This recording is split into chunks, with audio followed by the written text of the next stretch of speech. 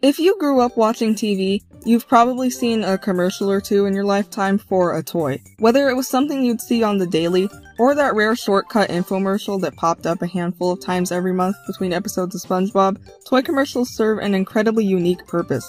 Normal commercials are created to convince the singular watcher to buy that product, but toy commercials have two parties in mind. Isn't there someone you forgot to ask? Toy commercials are first intended to convince a kid that they want the toy, and are then tasked with convincing their parent to buy it for them. This is the secret sauce to toy infomercials, more particularly those as seen on TV commercials, aka baby's first scam. As seen on TV refers to a specific marking on products that are advertised through infomercials that usually have been cut down to a commercial length of roughly 30 seconds, with some even having 2-minute long cuts to air between whatever show is airing at the time. These commercials advertise a range of products from home and wellness to food to what we're primarily concerned with today, toys. These commercials would often include a phone number you could call, or even at times an address to mail an order to, as the products featured in these commercials would also often find their way into similar product catalogs. Now, of course, I'm not saying that all as seen on TV commercials are for toys, so we're excluding those that aren't today. But I also need to define that some real honest name brand stuff has had some rough form of an as seen on TV commercial, so I won't be including anything like that. What I'm particularly talking about is those commercials that are all narrated by the same guy and look like they were made in the 90s regardless of how recent the product is. For example, the Big Top Cupcake baking set that I wanted vehemently and never got, like it goes for all kids who've seen any of these commercials. There's stuff in these commercials that aren't necessarily toys but are heavily marketed towards kids, so some of that will end up in this video. Let's just get into it. Say hello to the Pillow Pets. It's a pillow. It's a pet. It's a pillow pet.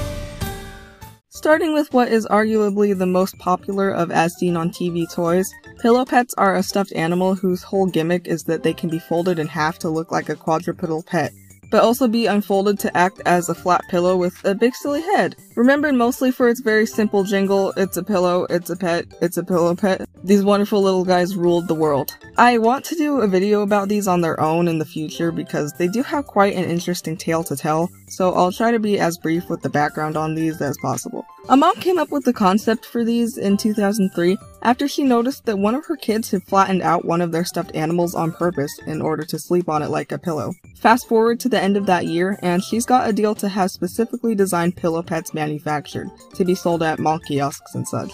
The success they saw here ultimately led to further sales points brought on by advertising in the form of as seen on TV commercials beginning in 2004. The pillow would stand on its 4 little feetsies, and then you'd undo the Velcro strap holding them together and it would unfold into a little pillow.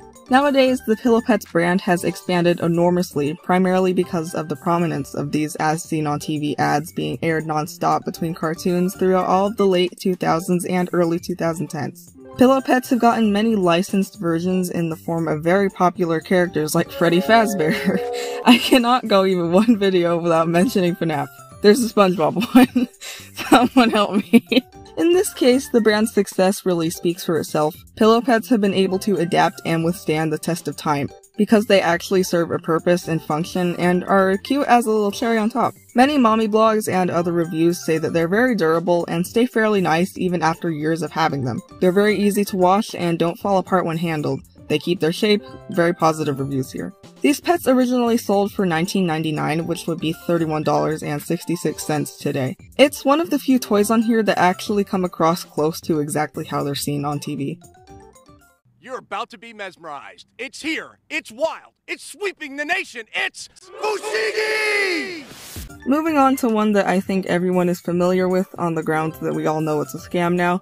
Fushigi Ball is a toy that's marketed as a magic gravity ball, and its popular commercials feature a spokesperson for the toy, as well as both child and teenage participants using the toy, to a degree which the viewer is led to believe is basic. In other words, they make it look easy to use the ball, sort of juggling it back and forth between their hands, spinning it at times, with the Fushigi Ball looking like it's genuinely floating between their hands and through their motions. The teens make it look easy to perform impressive tricks with the ball, and it's suggested that the buyer would be able to replicate such tricks on their own, In reality, the trick they're showing off here is called contact juggling, a literal skill you have to develop over time. Of course, they don't tell you that these teens have likely been trained a little beforehand, or that some of them are actually skilled plants, or even that some of the disembodied hands in the commercial are cleverly cut to look like it's whatever kid they had shown before doing the tricks. What they want you to believe is that the ball is responsible for this kind of motion, rather than the dedicated profession that is contact juggling. Jugglers, I am at your defense. A lot of people were genuinely fooled by this advertising, despite the acting and reactions in the actual commercial feeling lackluster and put on. Fushigi, like, I don't know what it is, but it's the coolest thing ever, and I can do it. Parents bought this for their kids thinking that it was literally a magic ball, and what they ended up getting was... Can motorcycles not go by, like, 60 miles an hour while I'm recording? Where was I?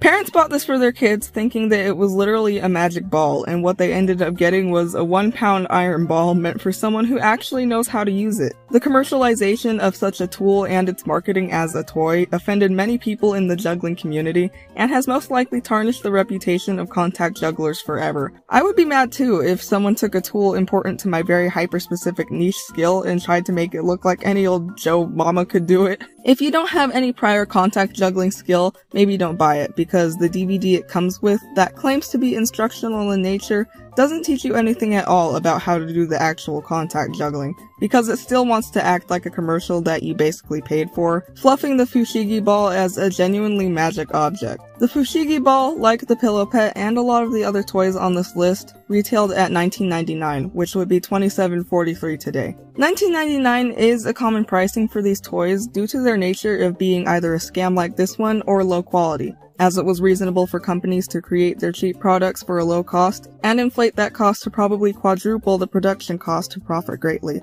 This isn't true for everything, as is evident with the Pillow Pet reviews, and I also think the cost of paying the company running these as seen on TV commercials also factors in there, just based on what little I know about business. Reviews of the Fushigi ball cite the cost to value ratio as a major problem with it, other than that the individual who it was bought for wasn't already a contact juggling champion. Google reviews from eBay and Walmart on the product, frozen in time from when the Fushigi ball came out, mostly read that it was not what was expected when purchased. One in particular reads, "Not any kind of special ball. This is not a magic gravity kind of thing in this ball." One surprising one in support of the balls reads, "This is a Christmas gift for 2011. I plan to buy 5 more over the next few months. I'm sure all will like them." I think you got to the review step too early. Some are more recent, people who have bought them simply for nostalgia. Good price. Now I have balls of steel. What happens when you take great big fuzzy noodles and mix them with some wild and wacky pieces and parts? Well, that's where the fun just starts. Fuzzoodles! Have you ever wanted to pay $20 for a handful of pipe cleaners and some potato head parts? That is something you can absolutely do with Fuzzoodles. I don't have to do much more explaining because that's just exactly what it is. The product information page on the actual As Seen on TV website says that the package comes with 12 long Fuzzoodles, 12 short Fuzzoodles, 24 Fuzzoodle parts which include eyes, mouths, and other accessories, and an idea booklet. I think this just speaks for itself. The description also says that they, quote, provide endless fun for boys and girls, which A, is not true because my mom got me these from Walmart for less than the commercial price, and they still weren't worth it because they were boring within the first hour we had them, and B, everything comes to an end. They also said they make oddles of different Fuzzoodle combinations, so I think someone got confused about the branding here. What was that supposed to be?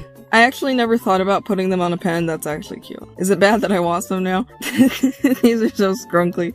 I actually cannot find any reviews on these that don't honestly boost the look of Fuzzoodles, really. Just use your common sense. Does this really look like something you'd pay that much money for? They're marketed as a set of materials. It's like a Lego set in the sense that creating it isn't the play, the using your imagine to use it afterwards is. But it's cooler with Lego because you can build trucks and helicopters and junk. It's basically a craft rather than a toy, and even if they can be reused, a lot of the used product being sold on eBay looks bent out of shape and has likely lost its form in that sense, meaning that they do wear down at some point. $19.99 just seems like a lot of money to pay for something you can replicate in a more personal way at home. I also feel like a lot of kids will make their thing and want to keep it how it is. Nothing is wrong with good old super glue, you guys.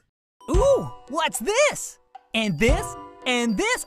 And this? They crunch when you squish them, stick to each other, and build like no other. They're Sunshine!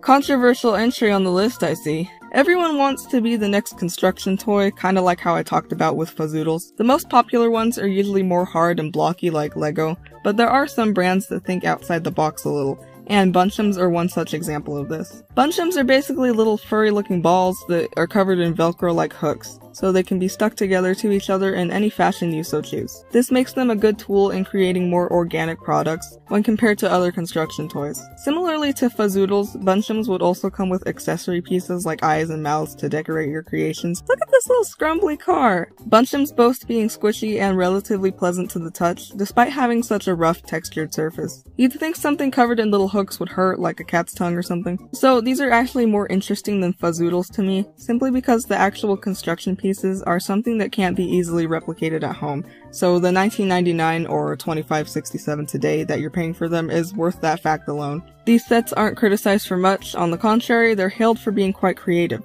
with some nitpicks being their small size, making them easy to lose, but that could be said for a lot of Lego pieces and perler beads and stuff like that too. The other more obvious complaint is quite a serious one. Given the texture of the Bunchums, they cleverly stick to each other and also most everything else they come in contact with. In January of 2021, the popular news broadcast Inside Edition covered a case where a 6-year-old got 150 Bunchums stuck in her hair, promptly turning it into an incredibly tangled and matted mess. An image of the girl's Bunchum-infested hair went viral in the same year, with the mother describing in the Facebook post concerning the matter that she'd spent approximately 20 hours carefully removing the Bunchums from her hair and combing it back to normal. She effectively warned other parents of the danger, and while it is not a life-threatening one, it could pose a huge problem and is the biggest downside to Bunchums. Additionally, she filed an actual complaint about the lacking nature of the warning on the packaging to the toy's producer, Spin Master, and a spokesperson pointed the public to the fact that they'd gotten such complaints for years and had posted actual videos on YouTube about how to remove the toys should they end up in your hair. The problem is now considered a big downside to the toys, but it really doesn't detract from the fun as long as you mind what little warning is there and keep them away from your head. Ball pets come from outer space. They came to Earth. I will be honest about this one, I never personally saw the commercial for Ball Pets specifically, but I wanted to cover them because I noticed something interesting about them. Ball Pets are a plush whose gimmick, like Pillow Pets, is that they have basically two forms they can be in. They have two distinct halves, the head and the tummy, and when you fold them in half, the two round halves fold into a ball. They have this sort of metal skeleton in them, somewhat similar to a slap bracelet where it can bend pretty freely and keep its form, giving the plush its rounded look. They're really cute and I think they're charming, not to mention the overall idea of them is pretty unique. But think about it, Ball Pets seems like such a lackluster name. And why do those renders look so bad? And how come this advertisement feels like it came out of an ARG? It's because Ball Pets are a knockoff. In 2007, Spin Master released Furberries, a noticeably higher quality ball pet with actual branding that set them in a world of whimsy, giving them an actual background and story. I had one of these, I think it's still sitting around in a box somewhere. They even come with a DVD that tells their backstory that they live in something called the Rainbow Tree outside of the town of Berryville. The render on this is pretty much equally bad compared to the Ball Pets, but this movie came out in the 2000s, the Ball Pet one came out in 2014, it has no excuse to look that bad. A lot of as seen on TV products are often shameless copies of or takes on similar products, and they even have a tendency to leech off of other as seen on TV items. For example, the as seen on TV branding of commercials has advertised both stuffies and tummy stuffers, which are both stuffed animals whose gimmick is that they have these creative compartments and zippered pockets to put stuff in. It is a very bold move for one of these products to blatantly rip off an actual big company's toy, and I feel like that's exactly why I haven't ever seen these or this commercial, suggesting to me that they rarely played it because they feared some kind of repercussion, but also wanted the money that whoever made Ball Pets gave to have their toy advertised by them. I don't know. Because I owned a Furberry, I know from personal experience that a lot of love and moving back and forth between ball and animal wears their spine out fairly fast and leaves them with a broken back like this picture. Ball Pets retailed at $19.99, which would be $25.26 today, and were most likely a cheaper alternative to the real thing, so they were probably made cheaper and wore out even quicker than this. It's probably safe to say they aren't worth the money, and if you really want one, you might as well get a higher quality official Furberry. I had a lot of fun with this video. If anyone was interested in me doing a video on another toy they saw in one of these commercials, just let me know. I hope you enjoyed the video, and I hope to see you in the next one.